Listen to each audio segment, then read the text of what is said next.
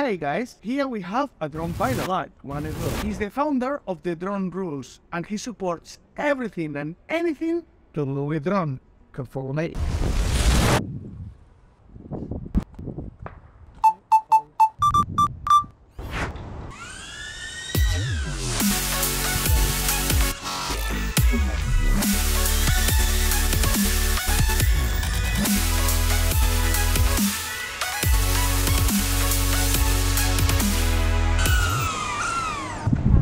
So let's go now to the BAPC and find out more about his business.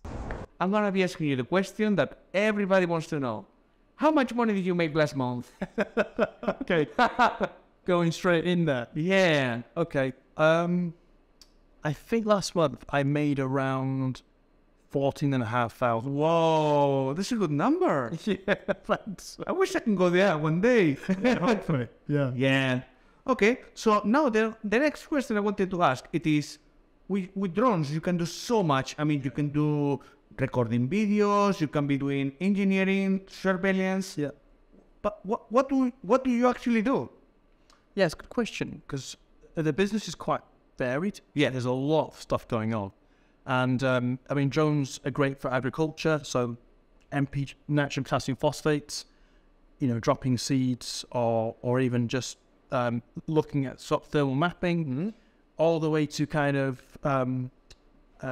passenger carrying drones, you know, and there's various. But what we do is really consultation training.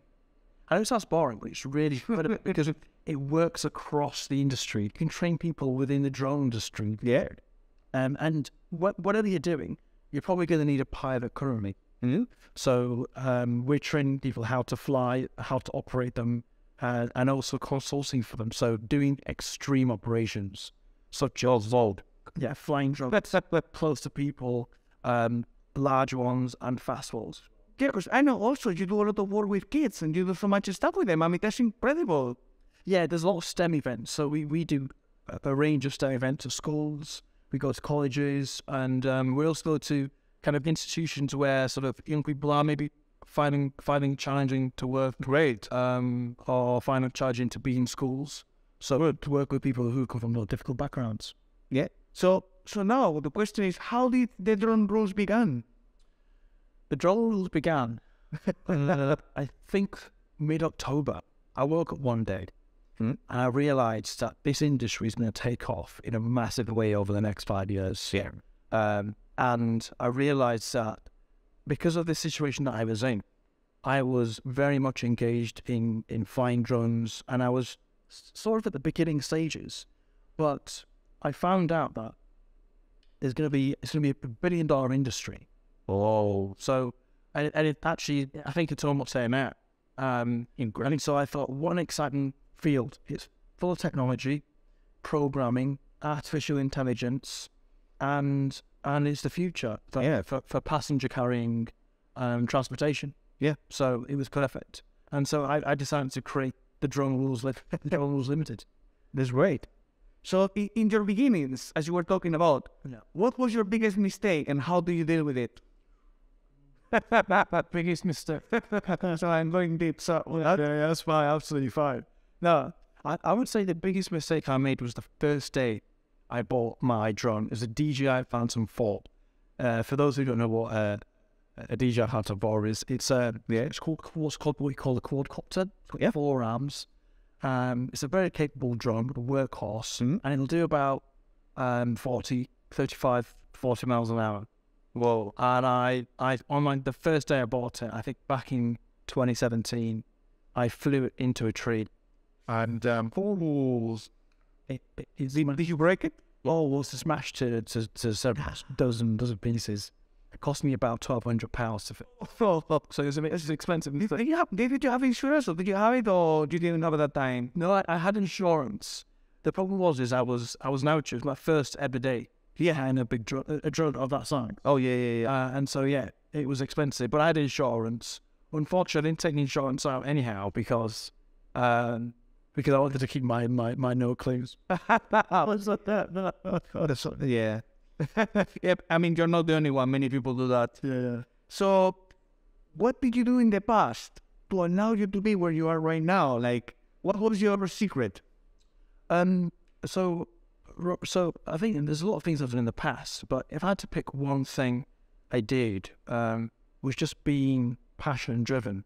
But constantly. So it wasn't like, I know there's ups and downs, but even through the worst times, I was just constantly speaking and communicating with customers and clients, giving out stuff for free a lot. Initially in the sort of the first phases, because I could. Yeah. And that's what's kept me going, I think, is just caring for the people I work and work for. Yeah. Perfect. So now, edgy question, okay? This question comes from a very popular Spanish show. Okay. So you have to choose. Okay. You have two choices. You can choose the first or the second question. The first question is, how much money have you got in your bank account right now? And the second question is, how about your sex life? So which one would you like to say? One, both, or both? I would say, I think maybe the first one. Okay, perhaps that's good enough. Yeah. So I would say, I think I've currently got about approximately 6.5K. Well, not fast as good. So I mean, It's not a lot, and yeah, because you don't need to have more. Because basically, are you doing this and then you reinvest your money in different ways? yeah, I mean, I don't take any money out of the business. Not a lot anyway. Okay. So I mean, I'm constantly working within the business. So I don't really need the money for anything else. I've got a house, I've got a car. I've got a motorcycle. And I get to, I do my leisure there on the weekends sometimes. So I've got everything I need really. I don't really need to have, tens or hundreds of thousands of pounds in the bank. And I don't really take that much money out of the business anyway, because I'm focusing on growing the business and helping and supporting. So talking about the businesses, how much money did you actually put from your own pocket? Not time, but money. how much money did I put in my own pocket? Yeah, well, to start the business. Oh, I put in a couple of drones. So I put in quite a bit actually. I can't remember. Maybe 10,000. Maybe I don't think it was 10,000. I think But that's good because you're making much more now. yeah. Oh yeah, the return on investment is incredible. Yeah. I would say maybe less than 10,000. Because now question is if you have to choose, because a lot of people say that if you have money, you can invest it within the stock market. Yeah. But what do you think was more productive? Invest that money in yourself or put it within the market? For yourself, what do you think it was more worth it for you in your case? Not for the audience, but for yourself. I would say reinvest in yourself first. I think when you invest, there's like an efficiency level, and I think that reinvesting yourself in the right way is more efficient than reinvesting in the stock market. I really think and which is why I've done that. And actually, your return on investment I think will be either higher or faster. Yeah, if you invest in yourself. Because I mean, there are many companies that when they open, they close. But the ones that they open and they remain, their return on investment tends to be much higher than any stock market for any fund that people put the money on. However, the difference is that people need to actually put the time. And I think the time is what makes the company work much better. Time and effort. Yeah, and the sort of efficiencies as well. So, also, I beg your pardon, yeah? No, that's it. Yeah, Good. So now, Will, yes. are actually one of the happiest person I have ever met. Oh, thanks. How do you do it? How do I do it? I don't know. No, I would say that I'm very much about progress. I think I personally believe that happiness comes from progress, and I every day I'm thinking about how to better myself. Yeah. I actually I have like a sheet of paper which I read every morning and every night, and it's got like 10 things I state. And I think through progress and through realizing your dreams, because I think if you reinvest in yourself, as we in the previous question, and you're speaking your goals, you bring it to life, why should you not be happy? Yeah, why not? So I prefer to be happy than not happy. Who doesn't? Yeah, that's funny. But then, how do you cope when things don't work right? Yeah, things often don't work right. But I would say that it is hard, especially if you've got very few friends, and I mean, how do I do? I think I just push through it. I tend to push it. I do often ask for help though. So I'll try it a little bit myself, but then I'll reach out to people who can help. And I think one of the things I would suggest to a lot of people is definitely go out to, if you can get help, get out. Absolutely. If you can get support, whether it's a business partner or if it's a mentor, or if it's, it could be just family or friends, reach out to them. If they can support you, great. If they can't, try and find other ways, alternative ways of pushing through it. So yeah. Perfect. So, for example, with yourself, many people could be starting the same business as you do, and fail. But what do you think was different than you did to allow you to be in the position that you are now within your marketing or in different ways? What have you done different to be where you are now? To be where I am now, I would say maybe number one, charisma. Honestly, being charismatic helps, and it naturally helps because I'm quite charismatic. I think there's what people say to me. Yeah, admit what you are, and bringing positivity. Honestly, that's a return on investment in itself. Yeah, in terms of people coming back to you, because there's energy. Wherever energy goes, that's what someone once said to me. Where energy flows, energy goes.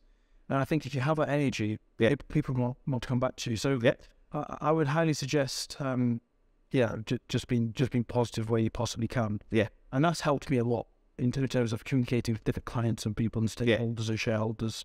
Yeah, and also when there's a problem, or try and find the solution as opposed to complaining. Perfect. That's a good way. Yeah. So now I'm gonna be asking you a question, which is, I know you a little bit, and I know some interesting projects that you have done. But what are the most interesting projects that you have done with Internal Rules? Yeah. Okay. That one's relatively easy. So, I had an exciting opportunity by a company in the south of the United Kingdom. And this company facilitates broadcasting, live television, as well as soaps. And I had to create something called OSC. So an OSC is basically an operating safety case. And in very simple terms, it's like a framework of documentation. Sounds boring. It's like it's a framework of documentation. Someone like me needs to write, or help them write, in order to operate the drone or fly a drone, in very in very sort of close areas, proximity to people, rounds. So, for example, writing an operating safety case for filming the football stadium. Okay, so if you think about football stadium, there's hundreds of thousands, millions of people in the area. So how do you film a drone that weighs 25 kilograms? Yeah, and then people need to be safe. Yeah, it's difficult to do that with just flying a drone and a single remote pilot, But if you could write an operating safety case to make sure that the drone is safe in terms of its operation and the pilot is flying in a safe way, then you can go ahead and you can progress that. And the most exciting project I did was actually with the F1 racing. So I wanted to come to that. So absolutely. So we filmed, we facilitated the filming of an F1 race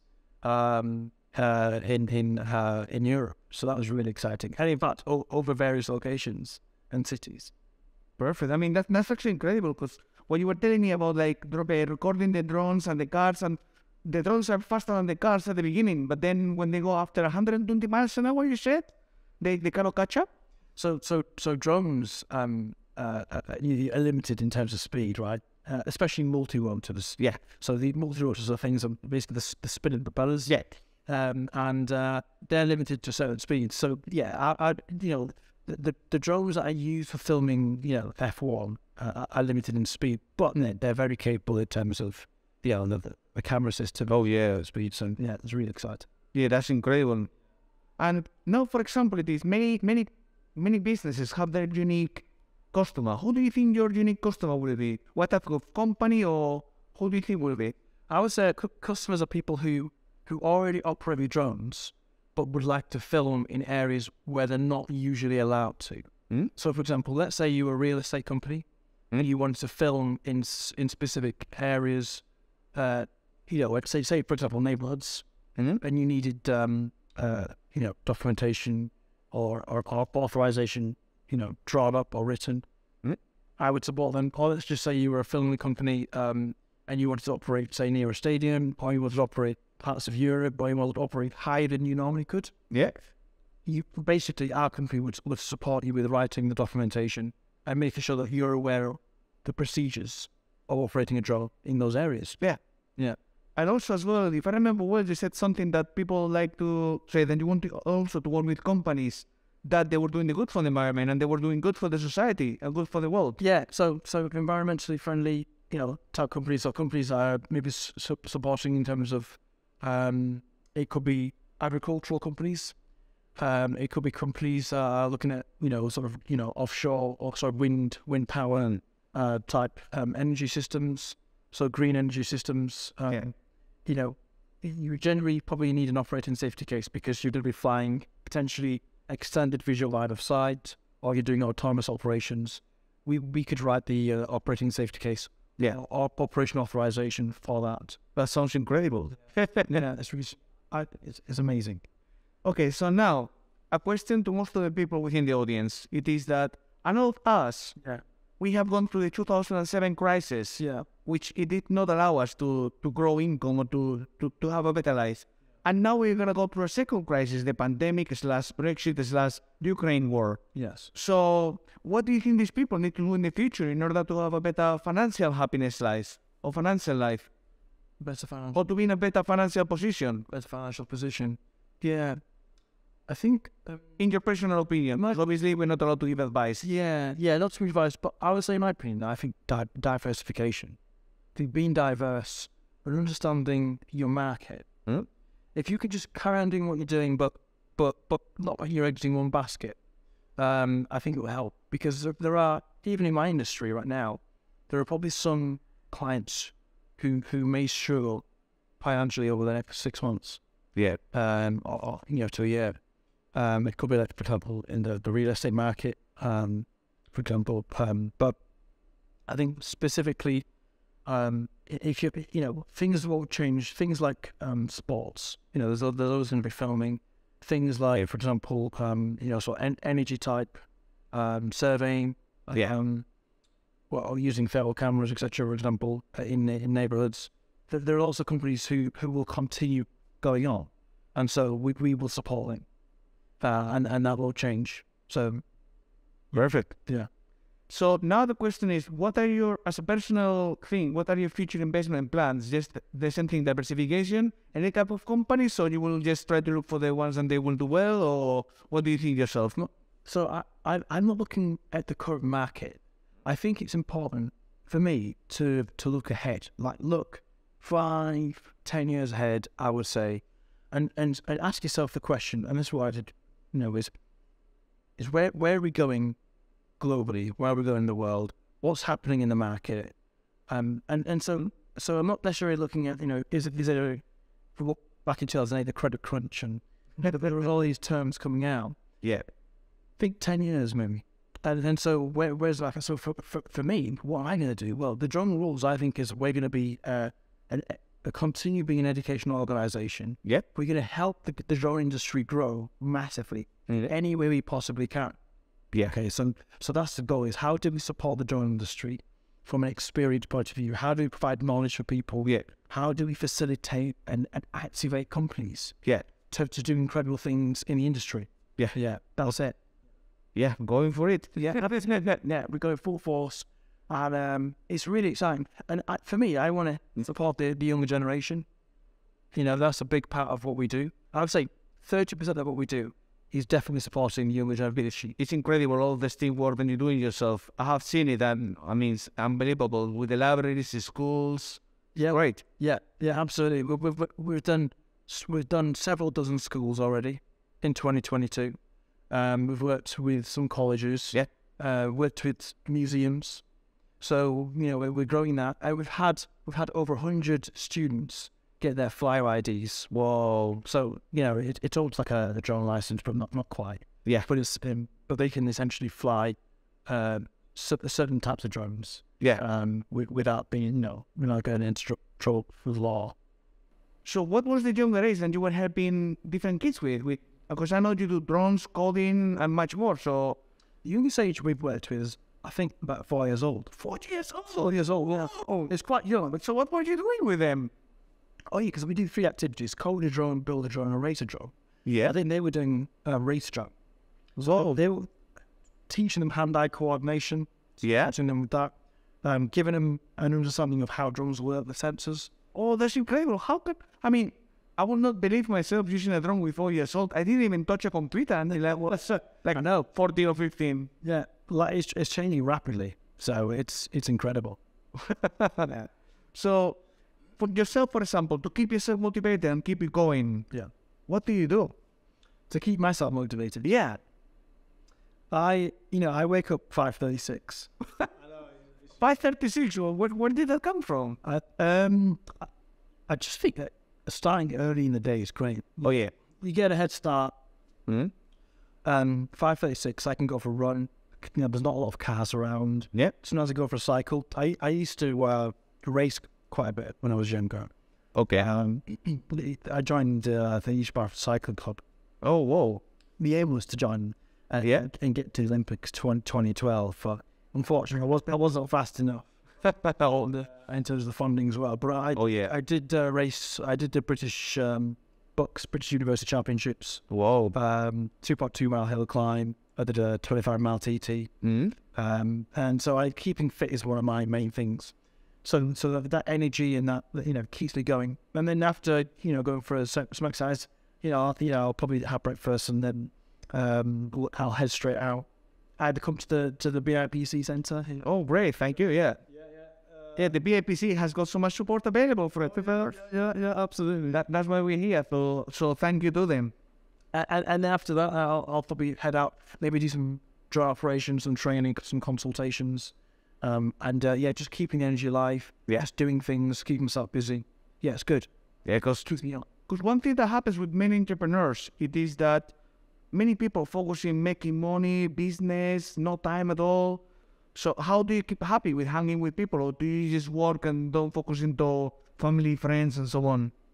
So how do I keep? I guess so. Family, they're quite core. Yeah. And there's obviously sometimes there's times are limited, and especially with owning a business. But when you do get a time, it's quality time.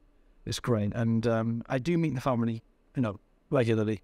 We often go. They're in the north, so I travel up north, and as soon as I come back down south, my accent's changed, and I start talking like that. Off to the pub and sitting on grass. Norland. I mean, that's, as a business entrepreneur, I mean, that's the difficult part, especially at the beginning when you don't make money with your company. You have to still working full time for somebody else's, and then you still have to see your family and the commitments. Yes, it is challenging, but you got to find a balance. I'm not sure if there is always a balance in the beginning, but there's got to be some form of balance, and you have to. I think at the end of the day, it's priority. Yeah, once you can it's priority. So coming to business and also personal, which is many companies or many people have got missions, visions, and values. So what are you willing to do, or what you are not willing to do in your company? Yeah, I think I'm open-minded, but I'm also I'm staying within the law. Yes, there's limitations. Obviously, the core part of what we are in terms of teaching is where we're training people and making sure we're doing things right for the betterment, I guess, of the country in some ways. And I'm not. I don't work with criminals. That's for sure. Yeah. So what about now if a Russian oligarch will give you like 1,000 or 100 million pounds in order to do something that it will not be within your books? Would you do it for that much of money? No, I don't think that. I think that if anybody, I think at the end of the day, you got to ask yourself the question, is it worth doing any of that? Even at that amount. Yeah. So the main thing is how. I think the question I asked myself, I think at the very beginning was, how do I progress in the most honest way? Because at the end of the day, things come out as well. I think the most important thing actually is just giving the best you can in the most honest way. Yeah, and that's what we've been trying to do. Yeah, because how would you feel if you're doing something that's against your values? You will not feel happy. No, exactly, yeah. And it's the thing, at the end of the day, it's always at the back of the mind as well. You know, it never goes away. You know, it's always going to be there. Yeah. But at least in my case, but so, yeah. Yeah. Training and developing yourself in this world has to be a very important part of your business, especially, I believe, with all the chances that the industry has. Massive. So what do you do yourself to learn and to keep yourself happy? Yeah. You know, with what I do, training and investing in yourself from an educational point of view is the forefront. It's like, it's the ultimatum. Training yourself generally in most industries is a good thing. Yeah. Positive thing. But with what I'm doing, because I'm constantly training people on the, you know, at the very forefront of a technology that is, that it has developed, but is constantly evolving. It's so important. Yeah, because this training the trainer, like especially the standards that you're trying to build as well. Oh yeah, massively. So I'm currently, I'm a member of the British Standards Institute.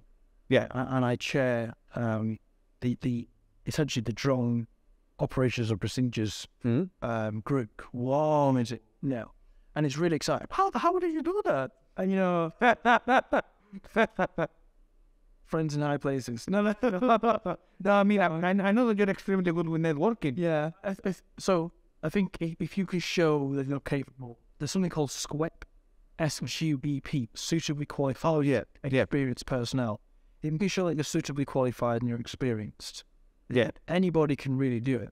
Yeah. You just have to kind of put your name forward. And actually, we're looking for people. So if you're suitably qualified, experienced, and you have a passion for the drone industry, you know, reach out. So you must know the job. So why do you think people should be working with you or investing in your company?